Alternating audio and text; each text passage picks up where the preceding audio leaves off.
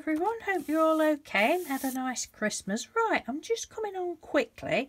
I've just been watching Christine from Christine's Cards and Things, and she was showing us some beadwork that she'd done, and she said that she'd bought one of these beading trays. Well, I'd bought one a few weeks ago now, and they're quite flimsy. They're just plastic, and then they've got like a flocking on them, but they're ever so good. But they are flimsy, and they wouldn't take much breaking, I don't think. I got mine from Amazon. It was only cheap. So what I decided to do was, I thought I want it on, make it a bit stronger, and I've just taken it off so that I can show you. But you know these, just let me pop that down that way a minute. You know the like flexible chopping boards you get? Well, this one is past its used by date, so I thought I'm going to stick it on there to see if it'll work, see if it'll make it stronger. And this one's got like grip on the back of it.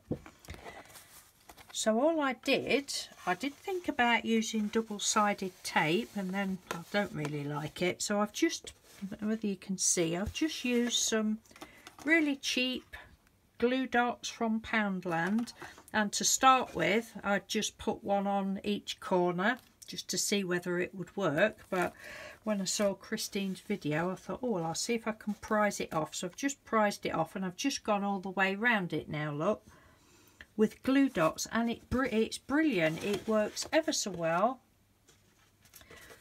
So I just stuck it on there, and to start with I did think, oh well, I'll stick it on and then I'll try and cut the excess off, but I'm not bothered about that. Another thing I thought of that some people might like to do, I shan't bother doing it, but you could decorate it round there if you really wanted to, put some lace round, and then you'd have a nice fancy beading board, but I shan't bother doing that. I often sort of sit in bed at night time and mess about with beads and that, so it's got a glue dot on my paper there. So I'm sorry I can't get it all in. So that's just made it really nice and sturdy now, and I'm not so likely to catch the edges or whatever. Anyway, I just thought I would show you. It's just a bit of an idea. I didn't want it, you know, on anything heavier. You could put it on a heavier board if that's what you wanted, but because I like sit with it on my knee type of thing, it's just ideal.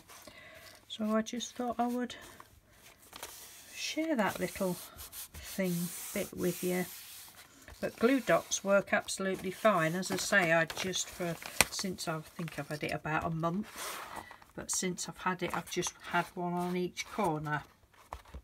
But I did just think I would stick it down a bit sturdier. So I hope that's helped anybody that's got one of these but thinks they're too flimsy.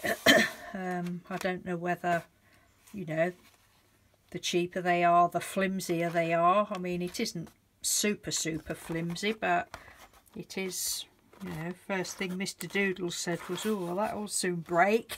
I thought, oh well, I'll stick it on there. So that's all. Enjoy the rest of your day and week, and I will speak to you soon. Take care. Bye.